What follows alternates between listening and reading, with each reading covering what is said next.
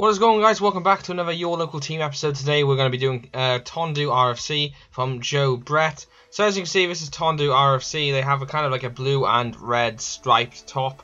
And yeah, it's kind of like, again, it's going back to like the Welsh Premiership sort of style tops. Not very professional, but looks nice.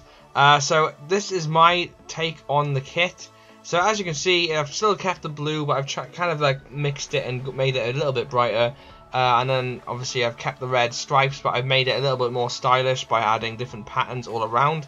I've then added white into the kit as well to try and make it a bit more colourful. As you can see, the kit supplier is there. I think I would have changed that white if I could have, but unfortunately I couldn't.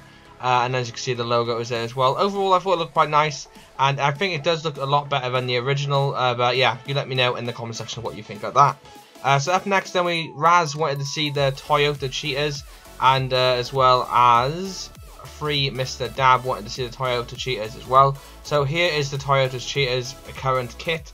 So as you can see, it's an orange and white striped kit with a little bit of black in it. Toyota is sponsored in black going across it, and they got Canterbury along the top left by the collar, and it's a round neck collar with the logo then featuring in it and another sponsor on the left hand side. So this is my take on the Cheetahs kit. So as you can see, I've gone for like a cheetah sort of pattern to it. With the orange, another like kind of like a lighter shade of orange in it as well, and then white.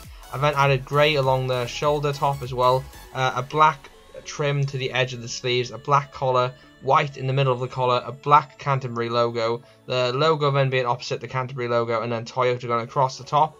I mean, I don't think it's as nice as a normal current kit, but I do think it's definitely a competitor against it. But yeah, let me know in the comment section what you thought of that one. Okay, so up next then we have Bay of Plenty Steamers or Waikato Chiefs from Mr. Lego 07. So as you can see here, this is the Waikato Chiefs. They've got like kind of like a orangey kit with a black stripe, black and red stripe.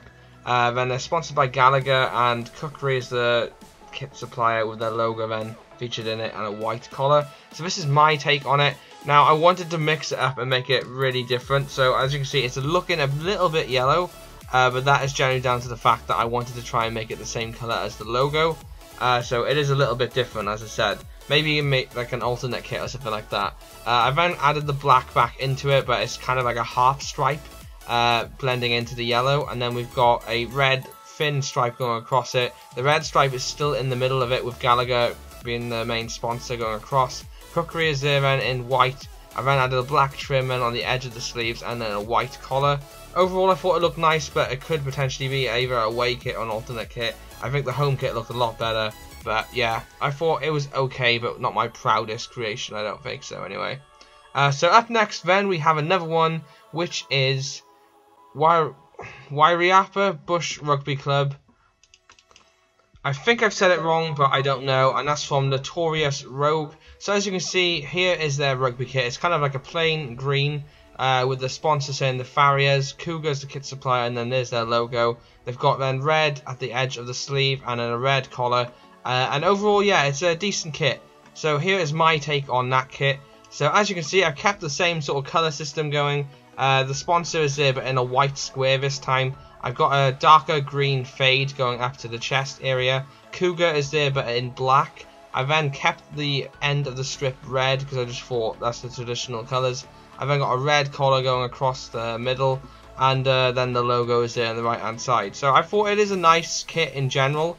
I think this one is probably nicer than the original, personally. I think, but overall, again, I didn't really have a lot to work with because it's a solid color kit anyway. And with it being traditional, I didn't really want to change it up too much because I haven't got many colors to work with when it's just a solid color. So hopefully you like it, Notorious Rogue, but I don't know if you will.